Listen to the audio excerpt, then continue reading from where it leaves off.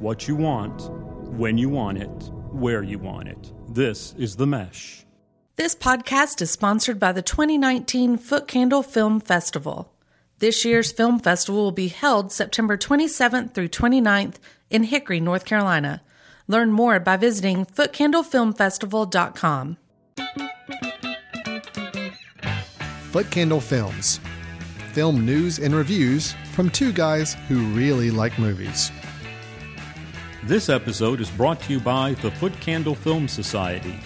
For a schedule of upcoming screenings and membership information, visit the Society's website at www.footcandle.org. Hello and welcome to Footcandle Films here on themesh.tv. My name is Alan Jackson. I am the co-founder and co-director of the Footcandle Film Society and the Footcandle Film Festival. Chris Fry is with me as always, my partner in crime, my co-host across the table here, also the co-founder and co-director of the aforementioned Footcandle Film Society and Footcandle Film Festival. Chris, how are you doing? Doing good. Ready to talk about movies. Yes, I think let's do that in this show. Let's change it up a little bit. Let's talk movies. Sure. Well, no, in all honesty, movies is pretty much all we talk about on this show. So for those of you just now listening to us, we are Footcandle Films. We do a couple of reviews during the course of the episode. We'll be reviewing some newer films that we think we want to share our opinions on. Then we'll be moving into some movie news items. Those will be some things just hitting the news nowadays that we want to talk about for either upcoming film projects, interesting director projects, or just some films we want to keep on our radar. Then we'll finish up the show with our recommendations of the episode. And this is where Chris and I each give a film that we either recently just caught back up with, got to see for the first time, wanted to bring some attention to, maybe it was overlooked, maybe it's been forgotten, and we just want to kind of bring it back to the forefront and give some recommendations of a film that you may enjoy or want to check out if you have some free time. So, Chris, we've got a full show today. We are going to be reviewing two films and then going into our news and recommendations. And I'm ready for us to go into our first review, if you are. Yeah, let's do it. Okay, the first review is filmed by first-time director and written by star Jimmy Fails. The director is Joe Talbot, and the film is The Last Black Man in San Francisco. We built these ships, dredged these canals, in the San Francisco they never knew existed. This is our home.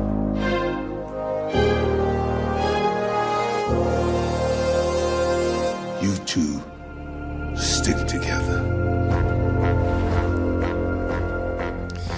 So, Chris, we have first-time director Joe Talbot and a childhood friend of his, Jimmy Fails, working together on a film. It is the first film these two have done, and based on their real story growing up, supposedly. At least they wrote the story together based on their own childhood and youth experiences.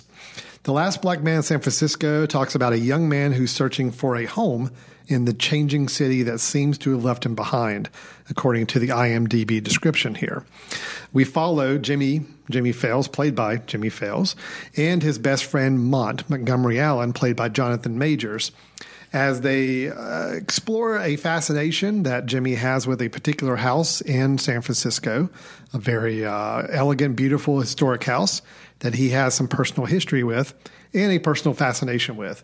But along the way, we're also exploring what it means to be living in San Francisco, the changes the city has been going through over the last several generations, some forms of gentrification that may be happening within the city. We deal with homelessness. We deal with even some other themes like family and what it means to be someone kind of working within a definition of who people in society feel like you're meant to be. A lot of things being covered. The question I want to ask you, Chris, is you and I decide on the films we bring to our film society every month. And we always make it a goal to bring a film that we have not seen, but we have either heard about or gotten recommended to us. This is a film you've been championing pretty hard. So I dare say you maybe were going in with some elevated expectations. My question to you is, did it hit those expectations or did it fall short? And if it fell short, why did that happen? Well, I think This is one of those examples where I went in with extremely high expectations, and my immediate response to the film when the credits started rolling was one of being let down. I'd heard so many good things.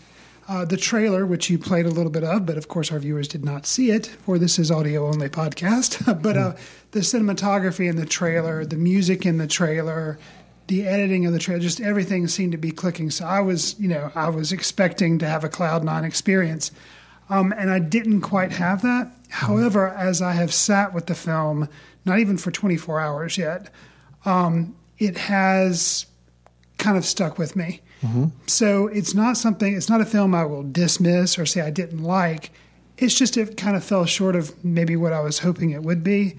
But something that definitely lived up to the expectations that I went into the film with was the cinematography. Mm-hmm. I think the cinematography in the film is amazing.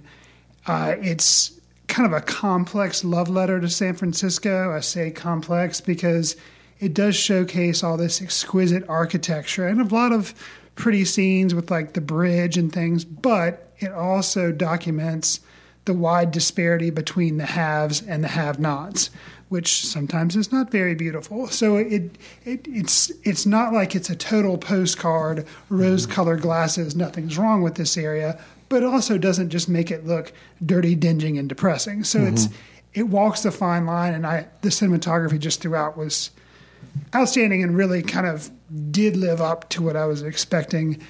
Expectation-wise, your overall impression, how did you come out on the film? Well, I did not go in with quite the expectation level you did. And I've seen it twice. And I do think that has an impact. Okay. I love this film. Okay. I think it's beautiful. I think it's raw and emotional, but also stylish and quirky. Has a lot to say. I do have a few misgivings that we'll talk about in a little bit, as I'm sure you probably do as well. Some things I felt like maybe it wasn't as focused and had a lot more themes trying to pack in than maybe it was really warranted to do. But everything else worked for me. Performances, cinematography, as you already mentioned. The tone of the film was so fascinating to me to vacillate between just raw and abrasive and kind of angry to really soft, sweet, and emotional, and just it really worked for me. It was a very unique film. It is uniquely paced. It's uniquely toned. Sounds like you had the experience I was hoping to have. Yeah, I think we kind of had a little swap there. So yeah. I really did like it. And I will say I enjoyed it. I appreciated it a lot more the second viewing. Okay. And so it is one, I think it is one that works on you over time because I probably came out a little more lukewarm on it after the first viewing. So if that tells you anything there, it's a film that I think warrants multiple viewings and rewards it. Because there were more nuances I picked up the second time that I did not the first time. And knowing what kind of film it was going to be, watching it the second time, I knew what to expect. So I was really looking to just have it wow me with what it was, how it was telling the story. And it did so much more the second time. So I'm really high on the film. I really, after the second viewing and after really thinking about it, I think it's a wonderfully made film. The fact that it's still a first time film for this director to me is impressive. It's not perfect, but it shows a lot of promise and a lot of talent behind the camera. So I was really happy with that. I think Jimmy Fails, he's an actor. I mean, he's maybe a storyteller. You're raising your eyebrows, but I thought he was really good. And I liked his friend, played by Jonathan Major, is also very good. Overall, I like the performances in the film. The things I have some misgivings were just about trying to tackle so many themes and so many topics in a singular film. And I felt like it maybe watered them all down more than they needed to be. They all had some overlap, some connective tissue between them, but I still felt like at the end of the film, I could have picked 3 or 4 different themes that I felt like it was trying to make statements on. And I kind of wish it had maybe more honed in and focused on 1 or 2 that were the most important to the film. But that's where I am with this. I think we did have a switched appreciation for the film here. You mentioned the fact that, it being the director's first feature. He'd done a short prior to this, but this was his first feature. And I think I went in, I think that's where my hang-ups lie, because to me, I just was reminded basically every 20 minutes or so, this is a director's first feature. And it just really stuck out to me. I think where it was most obvious was I thought it was really indulgent with the running time. And it's kind of an odd first feature for me because I don't think I ever remember somebody's first feature being 2 hours. And I think that I think overall, I've complained about running time in here ad nauseum. It's like a drinking game among our listeners probably. But I think, you mentioned in the setup to the film last night when we screened it for our film society, how the history behind it was they'd try to do it for $25,000, and they did a campaign, Kickstarter and everything, and they got 75. And, it's kind of like they were given the keys to the kingdom from the get-go. And I think for a beginning filmmaker, this being their first feature, maybe that actually hindered them to have more access, to have more money, to have more, because it let them kind of expand maybe further than they should have. I'll never know because this is the first film and it's over and done with. But it just, some of the things that were shown in the trailer, the cinematography, it was all beautiful. The beginning has kind of this magical realism to it a little bit, and I feel like that was basically dropped. And I don't know if that was something when they got all this money, they're like, oh, okay, now we can shoot this really cool intro with some slow motion dolly shots. And I liked it, but then it was distracting because it was in the first 5 minutes and then disappeared. There's another kind of throwaway shot of I think it was a three-eyed fish. Two-eyed. Two-eyed on one side. Two-eyed on one side. So it was kind of odd, and it was, but there was either not enough of that. I guess I'm saying there wasn't enough of it, so like either strip it out or put more of it in. And it just, because I really like magical realism. Yeah, so I felt like there were some other moments that started to flirt with that idea a bit. Maybe didn't go quite as far as it did in those first few minutes, but I was still fine with the balance that struck all the way through. There are a few moments. I'm not going to spoil some scenes later in the film, but even a moment, probably in the latter third of the film, stepping off of a bus to a smoke-filled environment, which they kind of give some explanation of where the smoke's coming from, but it leads into a scene, an encounter with some of the other people that are always hanging out on the street there. I had a little moments like that where they tried to bring in some of that more fantastical elements of just not quite knowing what's going on and not knowing how you're supposed to feel on things. I think they hinted at in a few other places, maybe not as overtly as they did in that first 5 minutes. Yeah, but I guess that just didn't hit and resonate in the same way and didn't work for me. You mentioned the acting in the film. I felt like it's tough to say because this is one of those films that, although it is not in the mumblecore genre like the film we reviewed last week, The Sword of Trust, but it's where dialogue doesn't really seem to be that important for the most part. And it's just kind of like throwaway. I mean, there is some, of course, it's not like a silent film, but there's not a lot of conversations. This is not a Tarantino film. You're not going to latch on to a lot of conversation. I'll get to one or two phrases that did end up resonating with me, but overall, there wasn't enough moving the story along for me. There wasn't enough plot. It was over 2 hours. There weren't interesting dialogue. Literally, the cinematography is what kept me interested. Wow. The acting, I felt like it wasn't bad, but because there wasn't a lot of dialogue going on, I actually felt like Jimmy Fails, although he's fine, he was just very flat. He wasn't really giving me anything. Wow. The one person that I will say that I was moved by or really noticed was actually the guy who plays Montgomery Allen, Jonathan Majors. And he did an amazing job because all throughout the film, he's this kind of a little bit of a soft-spoken, eccentric playwright who's a longtime friend of the lead character. And I don't know, something about his performance seemed a little bit too mannered or seemed a little bit too affected or something. But there comes a point where this playwright puts on a play.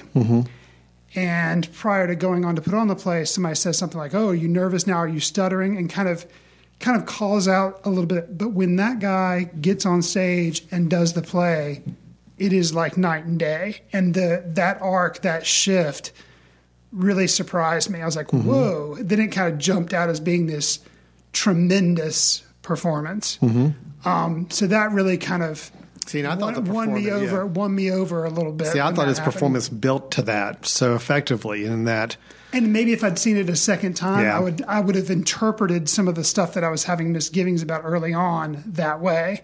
But it didn't really hit me, the bravado of the performance, until I got to see that culminating event. And then I kind of realized, oh, wow, I've been misjudging this actor and misjudging this character throughout the film. So. Yeah.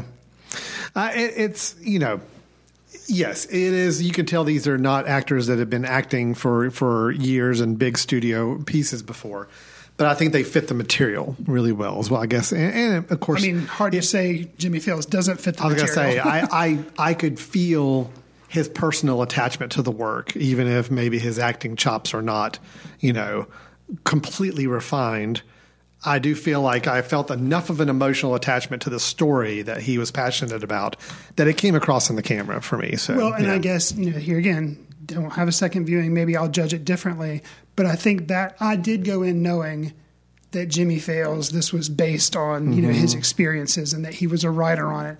And I guess that hindered me because I guess maybe I've been trained by Hollywood.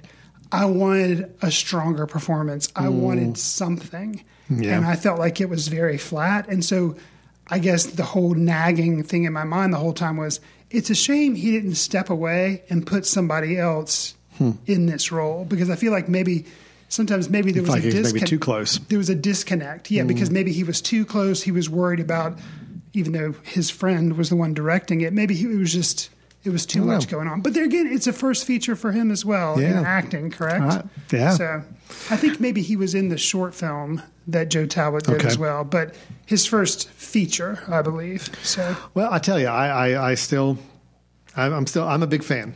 Big fan of the film. I think it covers a lot of grounds. I mean, I'd mentioned some of the themes earlier that it does cover. Again, my misgiving is I feel like it tries to cover too much ground with these storylines. But you do have this concept of, the fact that in San Francisco, home prices are so expensive and it's such a competitive market for rich people to buy these houses, and it is pushing back out people who are not of that upper echelon wealth-wise out onto the fringes of the city. And you see, especially, I will say, I think the first 5 minutes is probably my favorite part of the movie. Agreed. Now, I still felt... But that's difficult when you have an hour and 55 left to go. I still like the other hour 55, sure. But I will say that opening 5 was my favorite. Sure.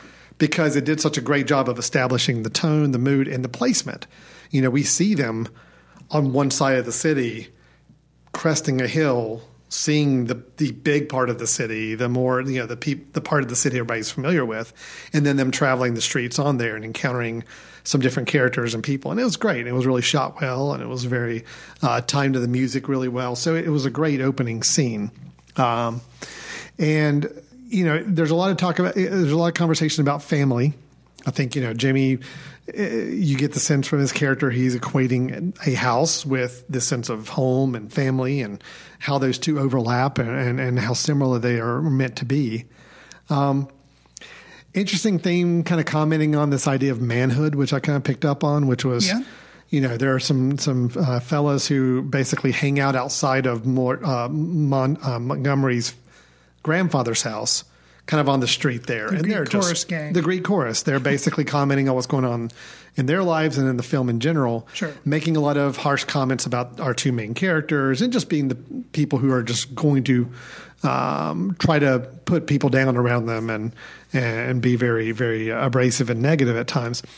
But to see their definition of what it is to be a man and how Montgomery is either trying to emulate them or trying to learn from them and try to discover who he needs to be. You think that's what's going on, and then you learn later in the film that he's really practicing for something he's going to put on play-wise. So it was just some interesting commentary on some of those themes as well. Again, maybe too many. Maybe, we even have the whole love story to San Francisco there's a line in the film that I think kind of sums up this theme, which is you're not allowed to hate the city unless you love it, which is this idea of, people who flock to the city but then spread a negativity and negative vibe about the place they live, when his comment is, well, unless you love it, then you really can't hate it. That was the line that I alluded to earlier. Yeah. That was my favorite line of the film. It is. It's a good line. Yeah. It really is. And it's a good scene too, where it plays out too. Just Agreed. You overhear some other people talking about the city. And,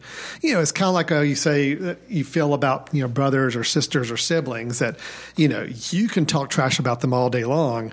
But if you hear somebody outside the family talking bad about your brother or sister, you're very defensive, and they don't have a right to do that. Sure. It's very much the same with like a city, I think. And so a lot of themes. I do wish maybe it had honed in on a couple of them and really focused on those instead of trying to bring everything in. But I almost feel like it was hey, we've got this chance to make this film, and here's everything we want to say in the film. So let's try to say everything we can in 1 2-hour film. And I think it works. But again, if I had some feedback, it would just be maybe streamline and focus in on those things that you really want to say, and save some of these other themes for another film that you could do down the road. So I'll say too, I don't want to come off as being the person who hates the film. I don't hate it. I think expectations played a part in diminishing my returns. But something we haven't touched on yet, that in addition to the cinematography, that stuck out to me is the music of the film, the soundtrack. I thought it did an extraordinary amount of heavy lifting, especially coupled with the cinematography. It was awesome. I thought, you hear one of the songs in the trailer, kind of this mournful instruments playing. They did a really good job with it. And I think we mentioned that opening sequence, but then there's some shots of I guess for lack of a better term, a street preacher who's actually not preaching on like the gospel, but actually kind of what's being done to the city and what's being done to some of the people of the city. That was really effective to me. Also, I'm wondering what you thought about the shots, some extended skateboarding shots gliding down the streets. It really reminded me of something from last year, a documentary Minding the Gap that won the Academy Award. Sure. It just really was very reminiscent. Well, of that, it's that in a good way, but added to the fact that San Francisco just has such a unique topography, and with the hills and the world famous kind of the steep inclines on the roads. So seeing people having some great skateboarding shots and putting them in that environment was also fun to see. So nicely done as well. I will say there was I always like to kind of call out whenever I think they really nail a scene that worked for me. Okay. And it could have traipsed into overly schmaltzy sentimentality, but it worked for me, and it worked both nights I saw it. Actually, the second night I was really looking forward to seeing that scene. There's an act of violence that is off screen that we don't see, but it affects a character in the film. And when they come to a realization of that, and they have a confrontation with some of the remaining members that were not involved in the violence, there's a twist on what you expected. I totally expected the scene to go one way, and it did not, and it went very real, very human, very much what people are allowed to show their emotions on their sleeve, as opposed to putting up the front that you are used to them seeing. Again, I'm being very vague with it because I think the moment's pretty powerful if you don't expect it coming. But there were that scene, and there's a couple of others too that I think that just really were powerful and really worked for me. So again, I do think this is a film going in without the heightened expectations, and knowing that it may take a little while to settle with you too. It did for me. Again, I was not necessarily going to plan to see it the second night. Kind of decided to sit down, got a little rope back into it, and then after the second viewing, I'm a huge fan. So yeah, it is one that rewards, I think, people coming back to it. Anything else? Any other comments you've got? Any other feedback? No, that kind of captures up with all the points I was going to make. I think, I need to add it to my watch again before the end of the year. I do like the film, but I wonder if it will kind of rise. I mean, it already has, just thinking on some of the themes. I think it was just the initial frustration of, running time. I felt like first feature kind of got in the way, the fact that it was a first feature. But, what does that matter? And I think if I was able to kind of rewatch it, my feelings would probably change a little bit. Okay. All right. Well, that is The Last Black Man in San Francisco, directed by Joe Talbot and starring Jimmy Fails. It has been playing in some select cities. I think it was released in limited release back in June. So it's been expanding a bit and showing around. But even if you're not living in a big city where it's playing, it will probably be available online within a couple months, I would imagine, for people to see as well. So now let's move on to our second movie review, which is the film Crawl.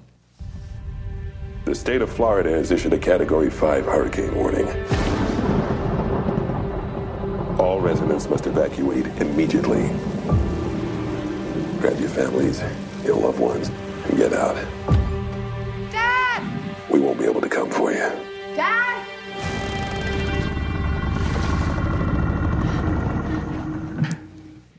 In Crawl, a young woman, while attempting to save her father during a Category 5 hurricane, finds herself trapped in a flooding house and must fight for her life against alligators, as you may have guessed if you've seen any of the trailer or from what you just heard.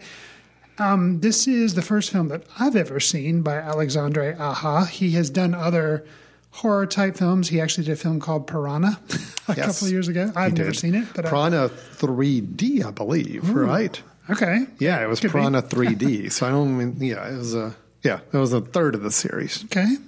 So Mr. Aja, he is known for doing, horror-type genre films. This one, it is kind of a creature feature. In the past, Alan, you kind of talked about creature features that you've liked with varying degrees of success, like Godzilla, for example. And this movie, it is what it is on the face. It's a movie with an alligator chasing after people. Pretty simplistic. I think in general, these animals are not talking, which would kick it up another notch because Alan likes talking animal movies. I do like talking animal movies, but no, these do not talk. So. How was your time with Crawl? I had a fun time with it. It is what it is. It is. It takes place in somewhat one location, although they branch outside of that one location a few occasions after you get through some setup at the beginning. You really have to evaluate a film like this on did it do what it was set out to do, which is give you a scary, intense situation with killer crocodiles. And by that definition, if I'm not looking for anything else, if I'm not looking for any outstanding performances, I'm not looking for any character development, I just want thrills and scares and a interesting location, meaning underneath the house of this house. I think it succeeded in that. So I actually had a pretty good time with it. I thought it was relatively scary, and intense at times. I thought got to be a little brutal at times, which again, I think kind of matched the genre they were going for. Yeah, there were problems. Yeah, there were things that did not work as well. But as an overall experience, I would give it a very slight pass to others. So, slight pass. A slight pass. I mean, I'm not going to recommend that everybody goes out and sees this film because, it's not for everybody. And it's pretty much on the surface. If you see the trailer and you like what you see, okay, I think you're going to have a pretty good time. If you're looking for something more, it is not there, and you will not get it. So I will give that a pass by that definition. So, Chris, how about you? I got a feeling you and I may be on different poles on this one. So, as much as I wanted to, I like to surprise myself. I don't typically go out to see horror movies, or I don't, or thrillers. They're just not my cup of tea, not my cinematic cup of tea. You'd mentioned this film. I could tell you were excited about it. I was like, you know what? Sure. It's summertime, an action film. I just actually recently been down to the coast of North Carolina. So I was at Hilton Head. We saw signs saying, be careful of the alligators. So, yeah. I was like, you know what? This could be kind of a fun movie. And I wish I had fun, but I really didn't. The most ingenious thing about the film for me was the fact that they called it Crawl, and it takes place in a crawl space underneath the house. Outside of that, and there are alligators crawling around. Outside of that, I was bored. And, in in an action movie, in a horror movie, whether or not you can believe what's going on, whether or not the acting is good or bad, you don't want to be bored. You don't want to ever be bored in a movie, hopefully. But especially in like a movie that's set up like this, I don't expect to be bored. And when I am, I'm really disappointed. The opening of this movie, you talked about how, setting the scene, and then it does go down to a crawl space. Mm-hmm. But the kind of setup I found pretty interesting. And actually the opening that is at a swim meet at the University of Florida, I thought it was really stylistically shot, kind of the way they would put the titles and things up on the screen. I was like, whoa, this is not what I expected. This is going for something. Hooray. I was like, awesome. I kind of got excited. And then after that, things kind of started to drop off. And then once we got into the confined space of that basement, I just got bored. I did, and you talk about being, with this type of movie, scared or find it thrilling. The original first time the alligator kind of jumps out, yes, I did jump out of my seat. But other than that, I just felt that the action was pretty much redundant, and I was bored. Okay. So I can't say I was bored. I do think the action, the pacing of the film was a little off, and that it would go through its little peaks and valleys where you had a few moments of like a lot of extreme thrill, violence, action, and then several large swaths where really nothing happened. So it never got me to the point of saying I was bored, but it definitely was some more ups and downs with the pacing of the film. I like the opening too. I think the lead actress, Kaya Scodelario, was pretty good. I mean, she had a. She wasn't bad, but she just wasn't given a whole other. Well, screen. As far as, but to show, I'm looking more, I guess, the physicality of the role of, I see. Having to yell and fight, and I think she did really, really well with that. Barry Pepper plays her dad, which good old Barry Pepper. Not a lot to do here either. He had even less to do than she did, and it was really just lay down on the ground and be hurt. Basically, was a lot of his role. There's really, nobody else had any real sizable role in the film. Sure. A few passing police officers and other bystanders that were affected. So. But yeah, so I think overall, I'm giving it a pass just because I do think it was an hour and 25 minutes. So it was also a relatively short film. It was. So, if you're not going to have a lot more going on in the film other than the one premise, no need to stretch it out to 2 hours or more. Let's tidy this up. Let's make it nice and quick. And I think they did a good job of that. The film moved, I felt like, at a pretty brisk pace. And, were there any surprises? Was there anything that really kind of stick with me after the film? No, not really. Actually, kind of going into the film, I predicted exactly where the film was going to end, and I was right on the money. It was actually down to the shot almost. Wow. I kind of expected, I bet they're going to end up at this place, and that's going to be the last shot of the film. I'm like, yep, and there we are. That's the end of the film. So, I kind of look at it this way, Chris. When you go in to buy something in the store and you have a really clear idea of what it is you want and this is what it's going to be, and once you've bought it, it's going to function in this way, and you would actually be kind of, in a way, disappointed if it didn't function the way you anticipated it to. It's kind of how I see this film. I knew what it was going into it. I expected it to perform it a certain way. It did, almost to the T. It ended exactly how I would have predicted it to end. Would it have been nice to have a surprise or two? Yes. Would it have been nice to have something a little more unique going on? Sure. But in the end of the day, it delivered on its ultimate promise in the trailer and all, and I'm fine with it for that. So. I was surprised a little bit at the CGI of the actual storm itself. The alligator creature effects, and when they were underwater and they were showing the alligator swimming around or the humans interacting with them, that all looked fine to me. But what I was surprised about is how specifically the sky just looked really, really, really fake. And I don't know if it's because they had to blank out like airplanes flying around or actual cityscapes and had to blank that out and put a storm there and make it in this neighborhood, supposedly down in Florida.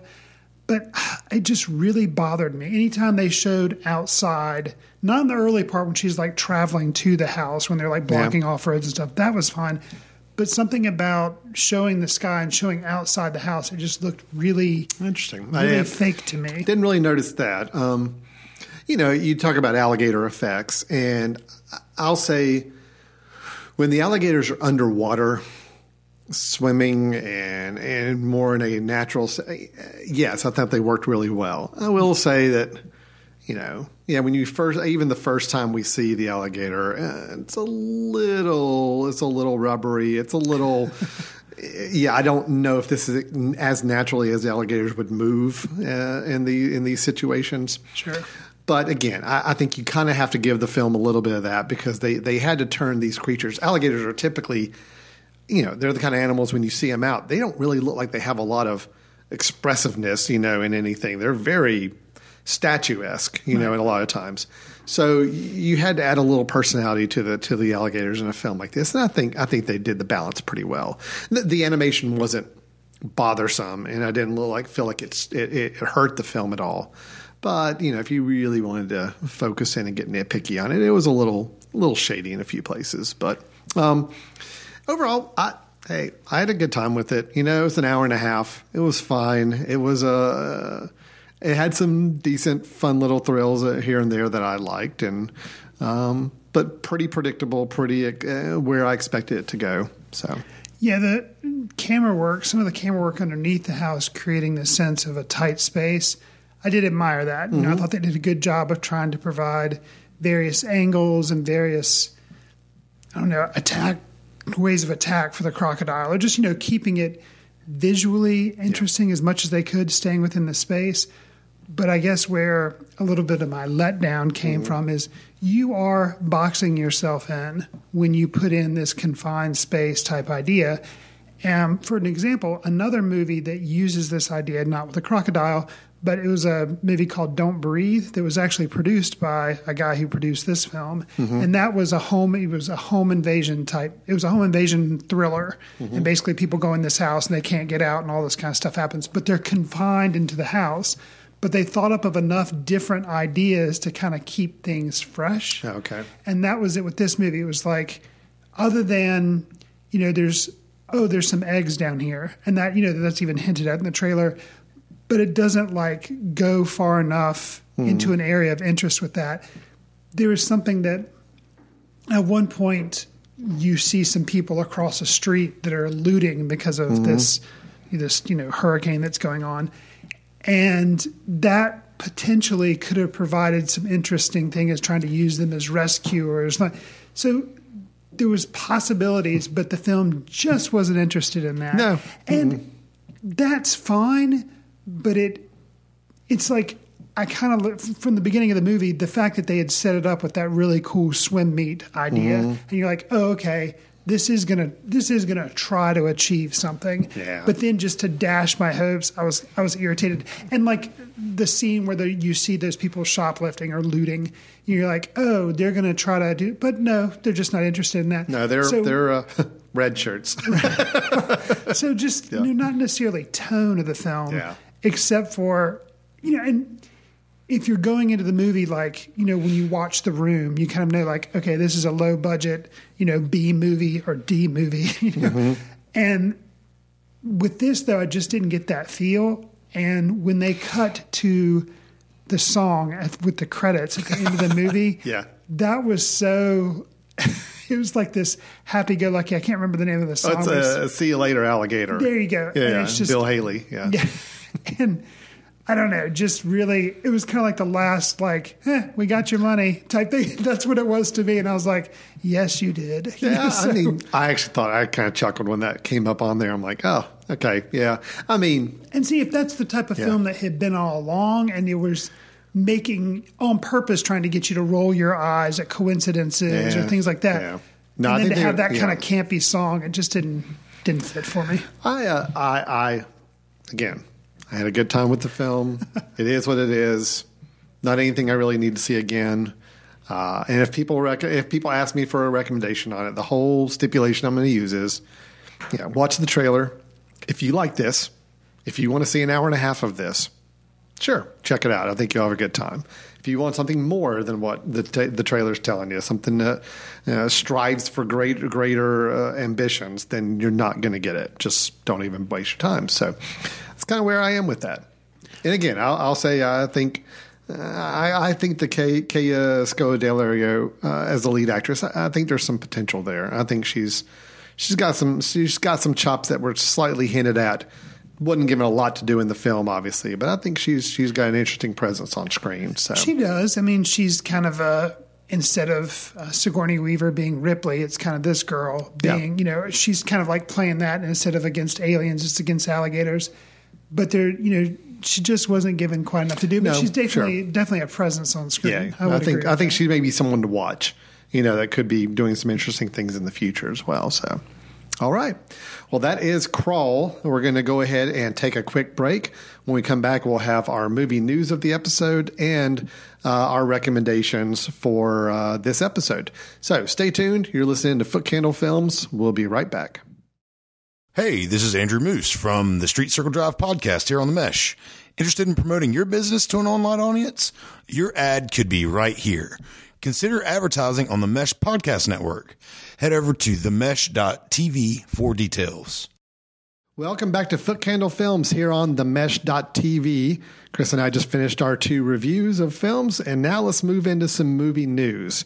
Chris, this is the part of the show where one of us will bring up some news items. It's now my turn. I get to bring up the news items this week. And bringing up a couple of items of either films that are close to release or ones that are in development status. And we're going to kind of tackle them in that order. So the first news item I want to share with you, let me first kind of play a little clip from a trailer for a film called Honey Boy. You have good instincts. I have good instincts? Yeah, I got rodeo clown instincts, so I could never make it in Hollywood. You could if you started when I did. How do you think it feels to have my son paying me? How do you think that feels? You wouldn't be here if I didn't pay you. So that is the trailer for a film called Honey Boy. And Chris, you mentioned that maybe you'd had a little bit of knowledge about this film before, but for those listening that maybe aren't familiar with it, it is a film starring Shia LaBeouf. Now, Shia LaBeouf, I'm going to say right now, seems to be maybe trying to get into a little bit of a resurgence with his career.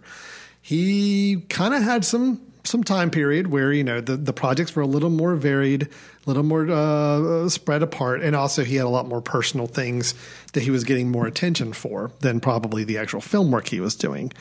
But we have a film coming out here very, very shortly called The Peanut Butter Falcon that he is in, that he's getting some good acclaim for. That I'm sure we will be hearing about or possibly even talking about in the next few months. But this is another film called Honey Boy.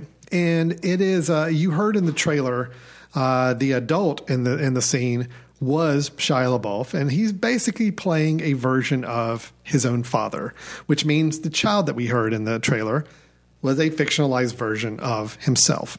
Now, although he's not directing the film, the story is very much inspired by his life. And he says he wrote it. He wrote it, yeah. So it's his life. And in the trailer, we even see a child actor who is on a child's TV show and having a pie in the face, which was very much, I think, Even Steven was the show that he used to be on Disney Channel, I believe. Right. Then you see him also in a big action movie at the beginning of the trailer, which, of course, he did all the Transformers movies, at least those first 3. So to see him play his own father in a story about himself, which doesn't appear from the trailer that the film is really meant to be super flattering either, which is kind of a gutsy move as well. Has this piqued your interest? Have you got some interest in the film now after kind of seeing and hearing about it? I am interested. I think Shia LaBeouf, some of the stuff that he's done that has, not the Transformer stuff, which I could care less about, but some of the stuff that came after that, he was in both parts of Nymphomaniac, Lars von Trier's movie, which I saw, which was interesting. He's done something else, I think a film that was, American Honey, he was in that I saw. Yeah. So, and then just the stuff that he's done kind of random. It was kind of, who's the guy that Man on the Moon was about? That movie with, oh my goodness. Oh, Andy Kaufman. Andy Kaufman, yeah. Thank you. So He's kind of done some very little performance art. He did a type thing, performance art installation. I think it was in L.A. Where you could walk in and pay like $10, and I think you could go and like yell at him. He had a paper bag on his head. I think throw things at him. And you could throw things at him. Like all the, it was just really interesting thing. Then he did this stuff where it was for our school. I think he did this inspirational video where he was like, "You can do it, just do it." He yelled in front of a green screen, and then let students take that and do stuff with it. Just very odd. Yeah. So then for him to do Peanut Butter Falcon and then to turn around and do this, yeah, I am definitely interested. I think he is a talented actor. I guess we'll find out from Honey Boy how troubled he was behind the scenes. Yeah. What's going to be interesting to me with this, which the trailer, I guess, doesn't really tell you, gives you the idea that the father is not a very flattering portrayal of the father. Doesn't appear to be from the 2.5 minute trailer. Yeah, is how flattering the portrayal of the son is. Yeah, which there are hints that maybe it's not going to be that flattering of him either. I don't know. Which is interesting. That's what I'm more curious about. I want to know: is this a film to kind of exonerate him from some of his past challenges, or is this going to be an unflattering look at truly like what's been going on? Sure. I hope it's the latter. I hope it's not we come out all feeling sympathetic for Shia LaBeouf and it's all his father that was just. I hope it's a little more real and nuanced than that. But we'll see. I do agree from the trailer. It does look like that it's not meant to be flattering on any side. And the fact that the trailer was a red band trailer makes you think this is going to be a pretty hard R. I would assume so. I mean, the trailer itself was already a hard R. So it was, yes, I think it will be. It's coming from Amazon Studios, which means that, yes, I think it is playing at, festivals and getting all some attention there. But there's a good chance that it might actually show on Amazon quicker for people that don't get to see it in some of the big cities, because I'm sure it will not be probably a big wide release film. Gotcha. So kind of interesting. And I'm not really familiar with hardly anybody else associated with the film. Even the director, I'm not. Only other one is FKA Twigs. Are you familiar with her at all? She is a dancer and singer, very talented. Apple did a really stylized commercial with who was the director? Shoot. Being John Malkovich director. Oh, Spike Jonze. Spike Jonze. Yeah. Spike Jonze did almost like a 2-3 minute music video commercial for when the HomePod came out, the music system they came out with. She was the dancer, the lead in that short film where she's dancing in her apartment, and then her apartment kind of expands into a big color tunnel, and just it was a really cool film. Okay. But that was her, and she is going to be featured in the film as a neighbor and friend to the younger kid. So that's the only other names I'm familiar with. So it really seems to be Shia LaBeouf, and that's the only name associated with it, but it should be. I'm very curious about the film itself. I wonder, the kid actor who's playing young LaBeouf, is this his first film? I wonder. I'm not sure. I'm not familiar. Not sure. Oh, Lucas Hedges is playing him as the older adult, as the older man, the one we saw in the trailer, sure. The one in the action scene at the beginning. So, okay, Lucas Hedges, he's Manchester by the Sea, several other films he's been in. So that is a bigger name there. Noah Jupe is him as the younger one. And the only other film he was in is A Quiet Place. Oh. The John Krasinski's film. Yeah, so, sure. So we got some other actors in there. But anyway, interesting. I just, Absolutely. I am interested, and I love films about behind the scenes Hollywood, behind the scenes with actors or people in the film industry. And this looks like it could be an interesting one. Sure. All right. Let me move on to our second story. And this one it's really interesting to me. Disney. Have you heard of the Disney company? I have. Okay. They have, in case anybody's curious, they have a lot of things they do. Films, TV, theme parks, merchandising, everything. What don't they do? They seem to do pretty well. I think they're a fairly successful business. However, they took a little bit of a hit lately. The streaming service? No, not yet. No? The streaming service, I think, actually is going to be very successful for them. No, they actually had to suffered a Q3 loss, believe it or not. This is the same company that's put out The Lion King. They've put out the Marvel movies, like the biggest movies this year. Avengers Endgame. Yeah. However, their film area did take a loss, mainly because of three little letters, F-O-X, Fox. They bought Fox Studios. That was finalized earlier in the year. Gotcha. Fox was the studio that released a film called Dark Phoenix, the X-Men movie. Right. Which lost a lot of money.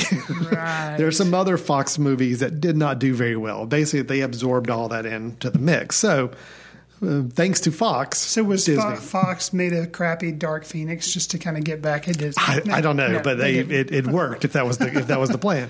So Disney announced just this week that since absorbing Fox and suffering that loss and they're sitting filing back, for bankruptcy. Right? Yes, they're shutting down. No, they are. They basically said, we've just had to redo the whole Fox lineup of films that were in development. Okay.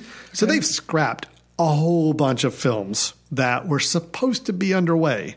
Fox was already in early development on these films. So we're going to be seeing documentaries of all these frustrated filmmakers. Possibly so. Okay. And some of these projects were kind of interesting ones. Okay. So it's a little discouraging. Now, that's not to say they couldn't come back and be retooled and redone, but they're basically wiping their hands and saying, you know what, these Fox properties that we don't feel like are going to, that we didn't have our hands in from the beginning, we're just going to shut them down.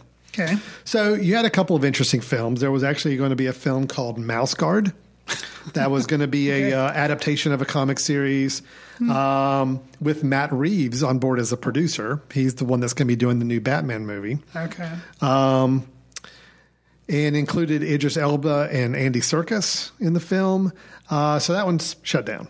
But not animated. It was a live action. That may have been animated, actually. Oh, okay. I mean, it's about a bunch of mice, so it might have been animated. Mouse Guard. Yeah.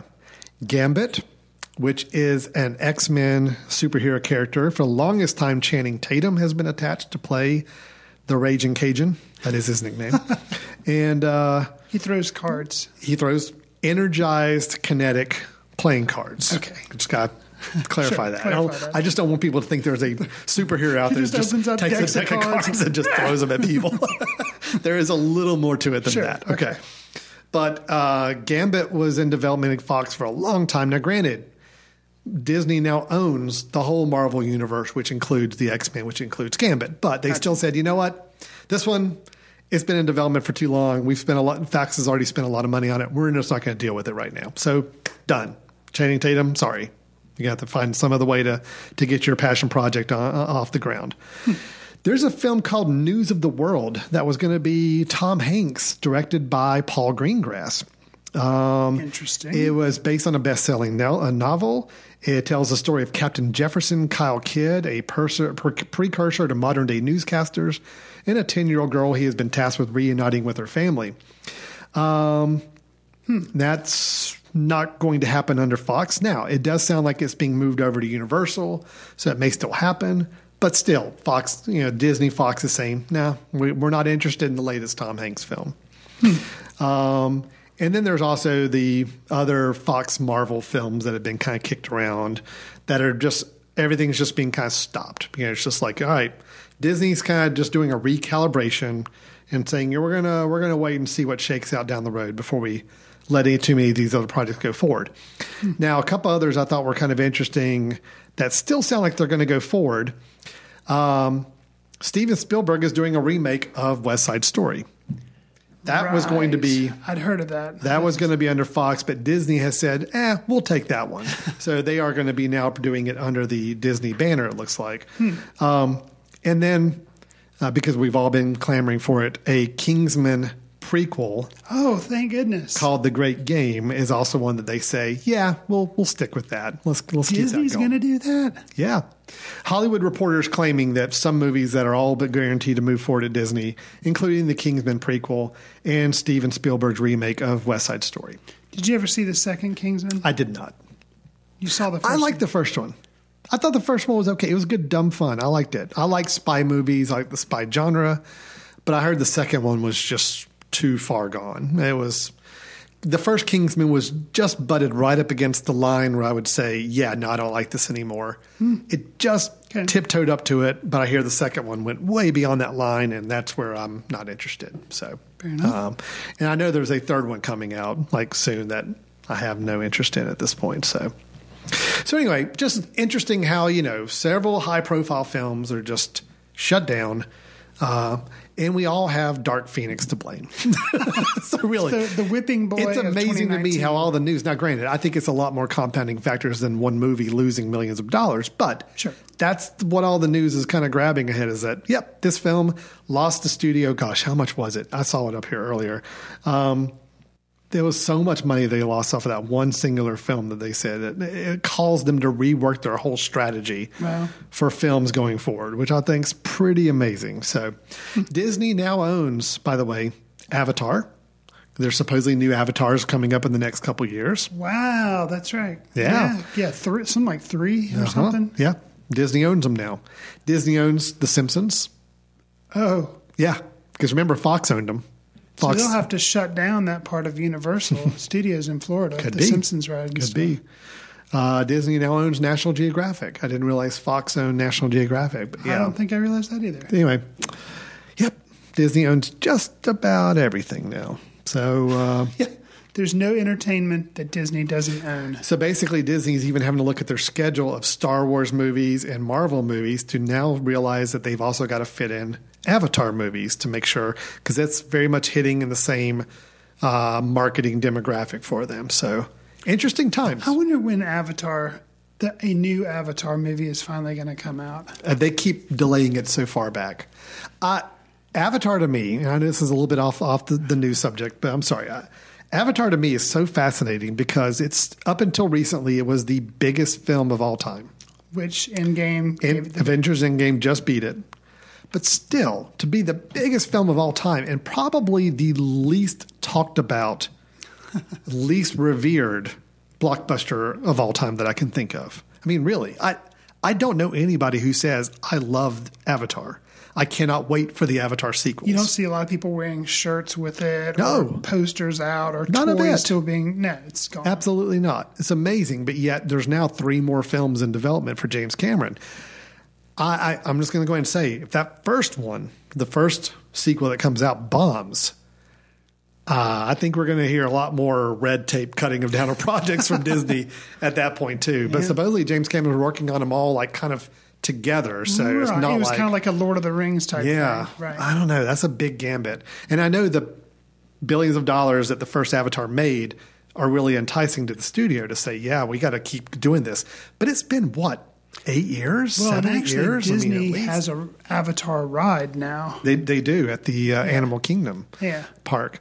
But I mean, it's been so many years since Avatar came out. And it was already pretty forgettable after it was done anyway. So I don't have a good feeling about the sequels. I think the sequels are going to be, not to say whether they're good or not. Sure. I just think they're going to be really bad business.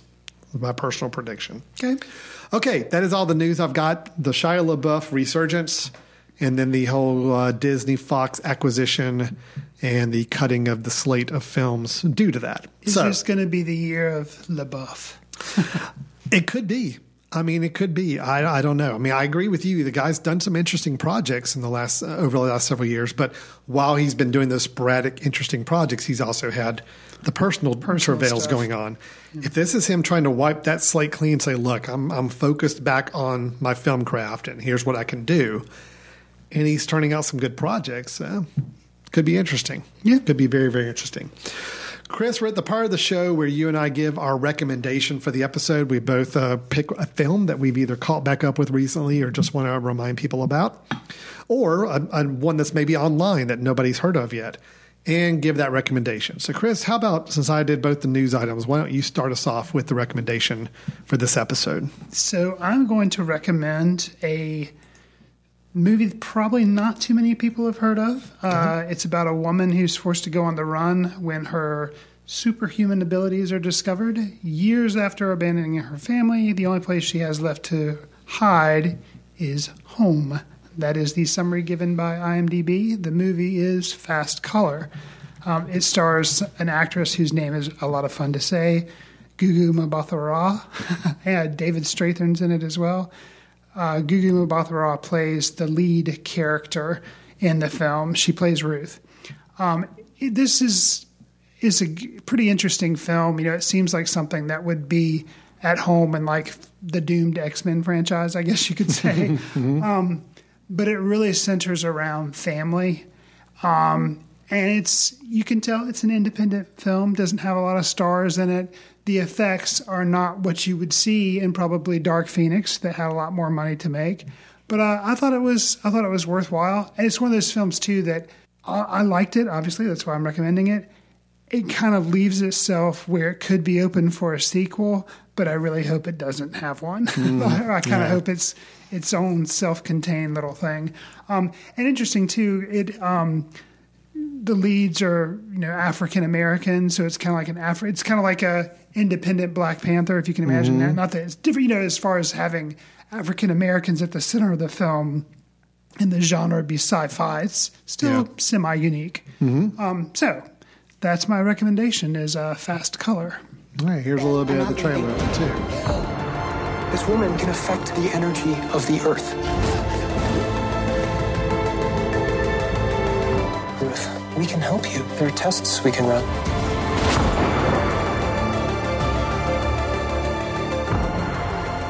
So that is Fast Color. That is Chris's recommendation. Available online, correct? Yes. Okay. All right. So let me move on to mine. Mine is going to be dipping back in the well a little bit. So Christopher Nolan is a writer-director of that. I've heard of him. Yes. He's pretty good. He's made some films that many people are big fans of. He has a new film coming out, I believe, I don't know if it's in December or early next year, but Tenet. Oh, yeah. You're recommending that, Alan? Have you traveled to the future? I have. I've gone to the future, and I've seen it, and it's good. It's good. Right. No, I could probably go ahead and just make that prediction and be probably pretty close to right on that. Sure. But it is a film that a lot of people are looking forward to. I think the first teaser, like truly teaser trailer, was attached to movie theater prints of Hobbs and Shaw last weekend, which we did not see, so we haven't seen them. But it's John David Washington playing a lead, and it's supposedly a spy thriller. It's very vague, the description. Sure.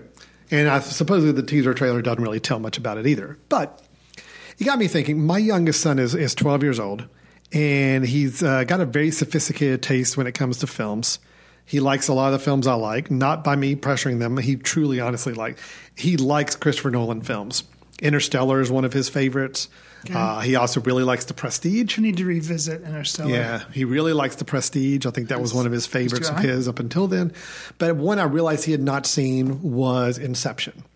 Now, I will say this. When I saw Inception... Did we review that on I'm sure we did. Okay. And I was kind of mixed on it. And I remember I loved it. Yeah, well, I thought it was fine. I mean, I don't know what I was going into with expectation-wise, but I just remember thinking it was maybe longer than I would have wanted and got a little more complex than it was hard to follow on things. But I knew my son really likes Christopher Nolan films. I'm like, look, that's one you need to check out. So let's rent it and watch it. And so we did. And I got to watch it for the first time since it came out. Yeah, it's really good.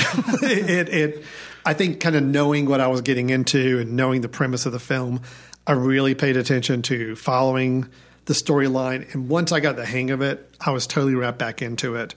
And yes, it is very, very good. All I remember is the year it came out, I dressed up as the Leonardo DiCaprio character for Halloween. So that just shows you how much. I'm sure everybody on the block knew exactly who you were, too. Course. Right? So, yeah. Of course. Yeah, it's a good movie. I feel bad for not giving it a fair shake maybe the first time around when I saw it. But it's right up there with other Nolan works. And yeah, it was good. The effects still hold up. The use of the effects for this mind-bending dream reality. For anybody who maybe is not as familiar with the film or not sure, it is Leonardo DiCaprio. Yeah, it's a huge cast. Oh yeah, Leonardo DiCaprio. We have hold on, Joseph Gordon-Levitt. We've got also who was the guy who played Bane? Yeah, Tom Hardy. Tom Hardy's in it. That's right. Tom Hardy's in it. I'm looking at the crew. I'm sorry. Hold on. Who's the female in it? The female Ellen Page. Ellen Page, that's right. Ken Watanabe, Cillian Murphy, Marion Cotillard, Michael Caine. Yeah, it's actually a lot of his other characters he brings in from other films. Every single one of them, except Leonardo DiCaprio and Ellen Page, has been in other Nolan films. A lot of Batman cast. Yeah, Batman cast, and yeah, you're right. Actually, a lot of them are from the Batman films. And he made this, I think, in between his Batman trilogy, if I remember correctly. It might have been in between after Dark Knight and between Dark Knight and Dark Knight Rises. Maybe. I think that's about right. But the idea of the film is, Cobb, who is Leonardo DiCaprio, Dom Cobb, he's a skilled thief, and they commit corporate espionage, by going into the subconscious dreams of their targets and being able to kind of pull information.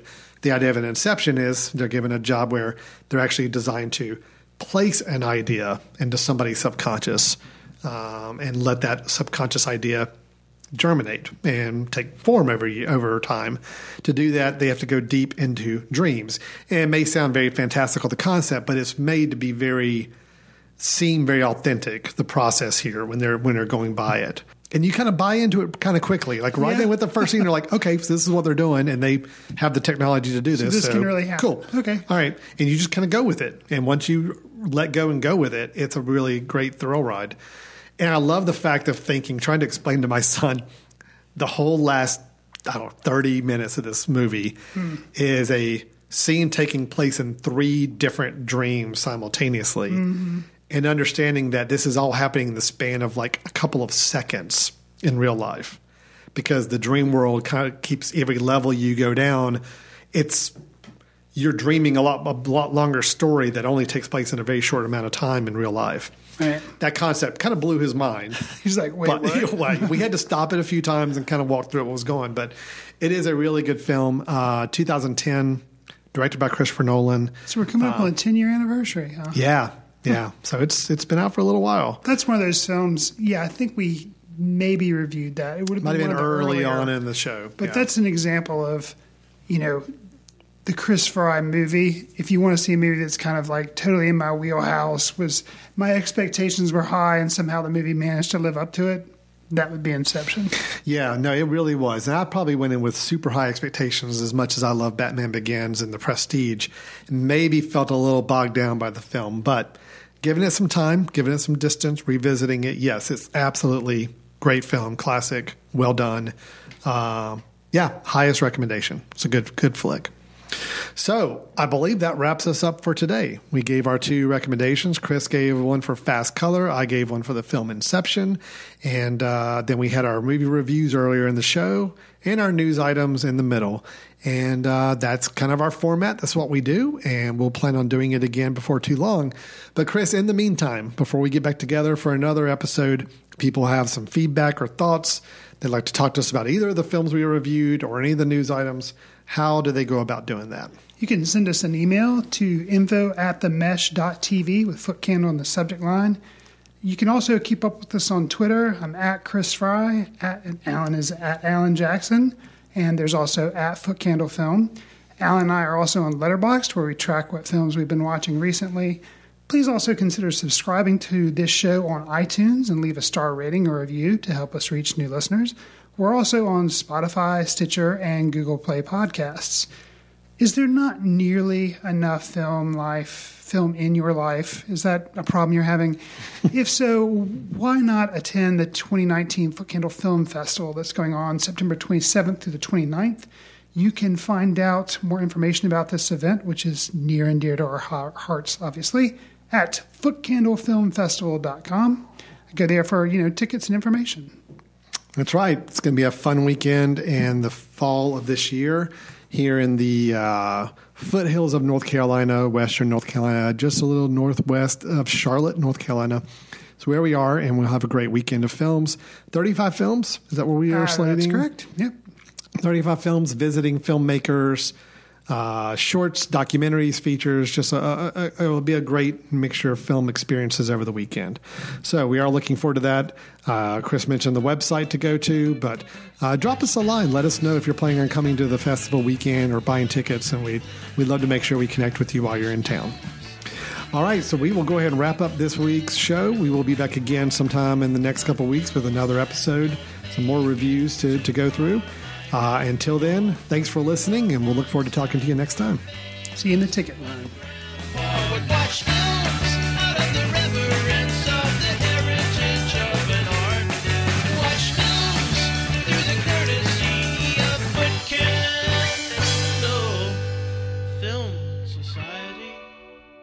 Special thanks to Carpal Tuller for the show theme music.